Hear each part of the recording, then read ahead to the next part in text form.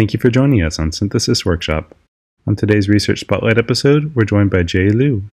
Jie did his master's at the Shanghai Institute of Organic Chemistry, working under the supervision of Professor Dawei Ma. He subsequently came to the Max Planck Institute to complete his PhD in the Waldman Group, where he currently works as a postdoc. And from there, I'll hand it over to you, Jie. Thank you very much for joining us today. Hello, everyone, and thank you, Matthew, for that introduction. Today, I will share with you the story of photosynthesis of azitine. The natural products are attractive research items because of the highly challenging structures and their interesting bioactivities. But for me, the structural complexity matters the most. Azitine belongs to a huge class of natural products, diterpenoid alkaloids. And as indicated by their names, these classes of natural products have a close relationship with diterpenes.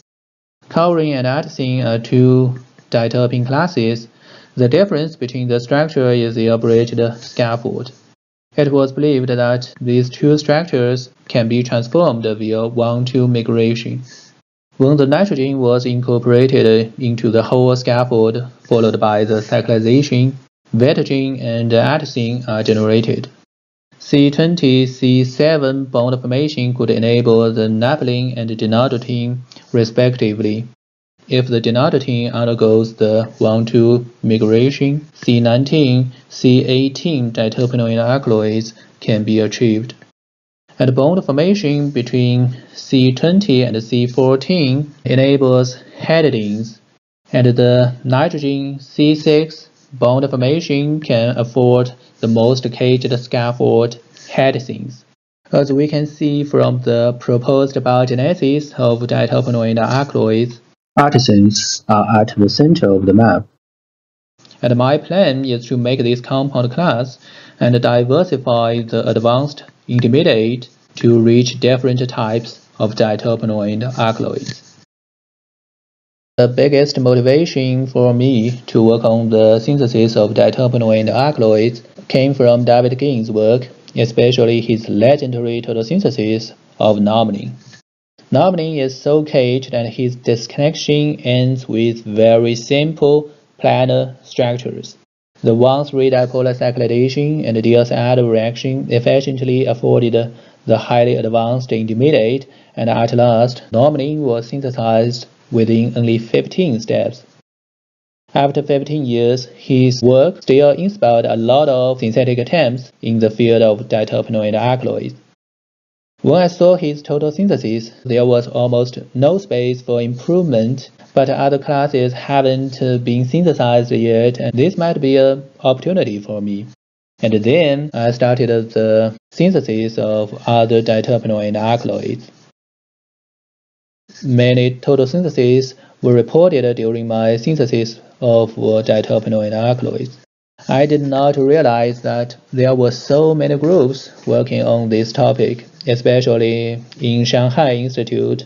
There were 3 groups working on the total synthesis of diterpenoid alkaloids in the same floor. The first case is the Feng's nature work, followed by Qin's synthesis of alkylpurpurine. Then Chem reported a biomimetic synthesis based on a reported advanced intermediate.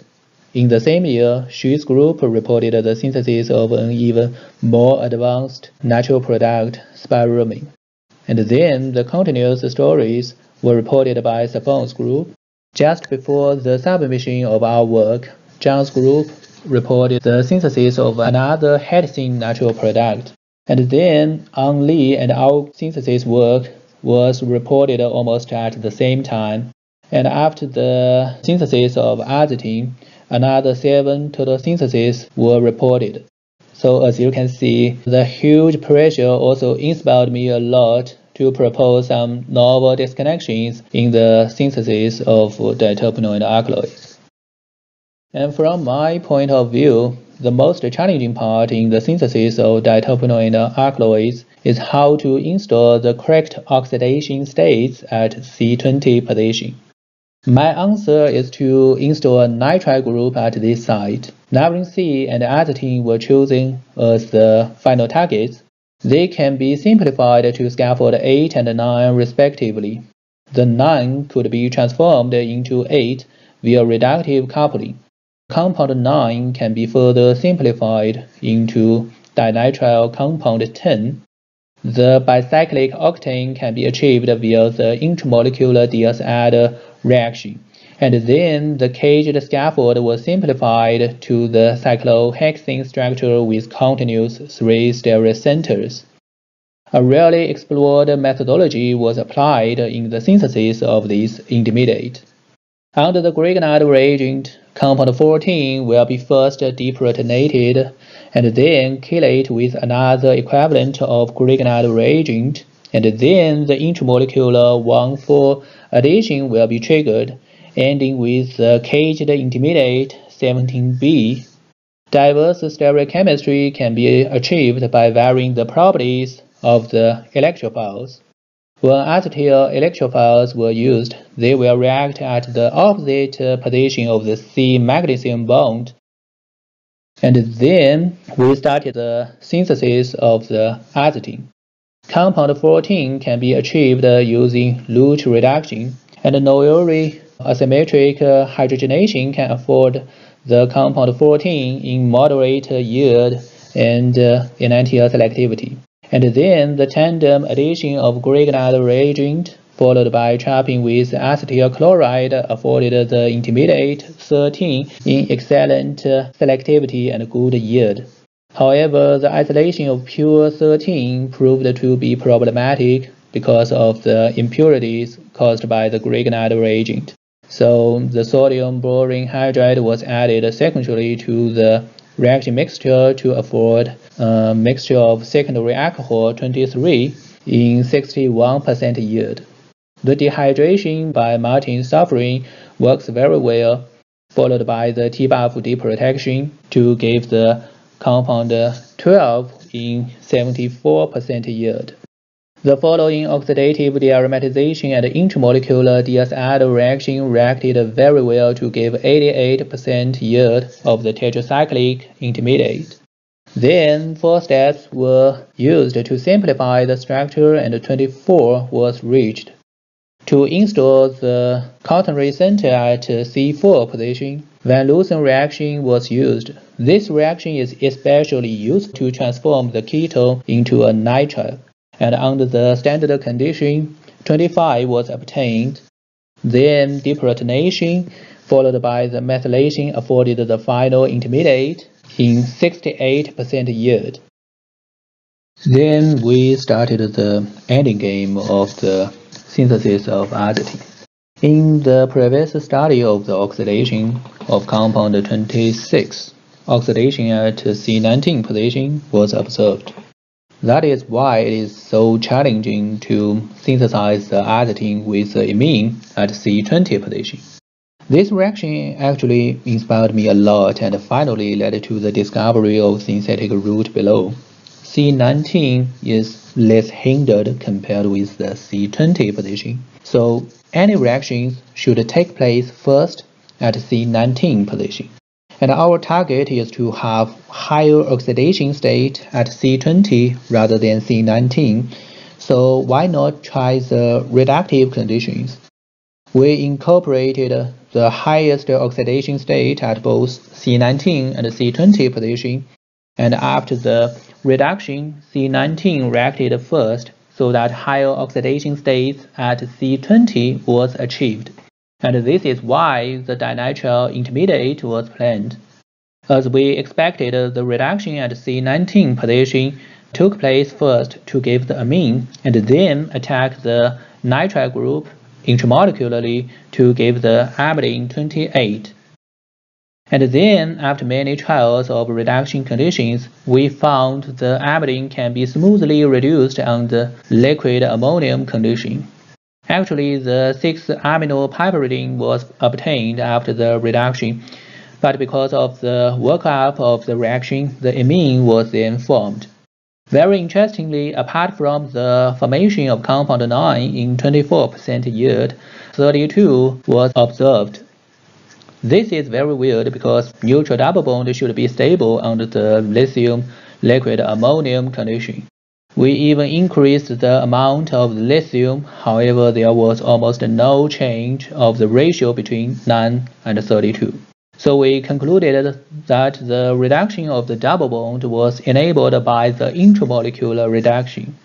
After the reduction, the newly generated radical can be further reduced, which is path B, to give the unsaturated compound 9.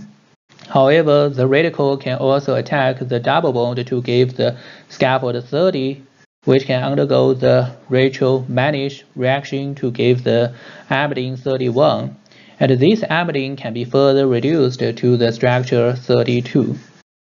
And based on the compound 32, two-step manipulation afforded the compound 33 in 91% yield, and after the allylic oxidation, azitine 7 was synthesized using 5 steps from the advanced intermediate. Then we started the synthesis of hydrogen-type compounds. The first task is to enable the bond formation between C20 and C14. Here, a HAT reaction was used. In the previous study, the ketone can serve as a radical acceptor, and in this synthesis, nitride was first time to be used as a radical acceptor in HAT reaction. And finally, compound 43 was obtained in 68% yield. Because of the rigid scaffold, partial reduction was also observed. And then we started the most challenging part of the whole synthesis, that is to manipulate the functional groups to form the piperidine. And fortunately, under the hydrogenation condition, the tandem reduction can give the desired product 8. And to be noted, when methanol was used, the formation of methylated product 45 can also be observed. After the hydrogenation, the reductive amination was done in the same port, and after the deprotection of the keta, compound 46 was isolated in 72% yield using 2 steps. The structure of 46 was also confirmed by the X-ray analysis. Then 4 steps sequence enabled the synthesis of navirine C. However, its spectra did not fit with the reported one. So we can only claim that we finished the synthesis of the proposed structure of navirine C using 7 steps from the advanced intermediate. So here let's have a summary of the total synthesis work.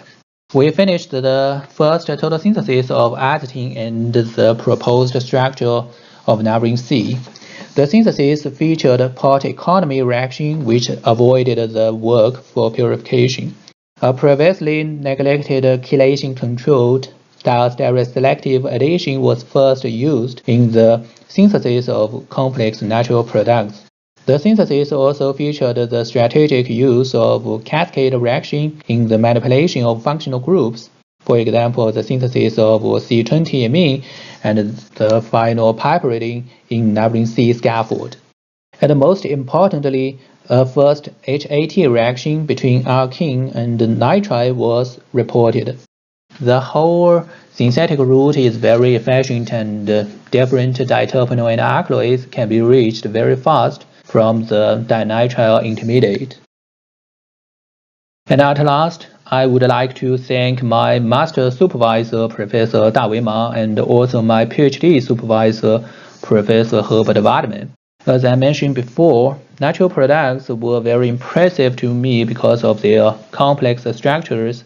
We have to admit that no matter how complex natural product is, chemists can definitely find a way to make it. But after we synthesize it, what's next? To answer this question, I came to Professor Wadman's group working on the artificial evolution of natural products, which are termed as pseudo-natural products. And I think this is a great opportunity for the chemists, especially those working on the natural product chemistry. And at last, thank Matthew again for organization. Thank you. Thank you for tuning in for this Research Spotlight episode, and thank you to Jie for a very nice talk. If you enjoyed the episode, you can support us by subscribing and telling your peers about this podcast, and feel free to send us any questions or comments you have. Follow us on Twitter to stay up to date, and see you all next time.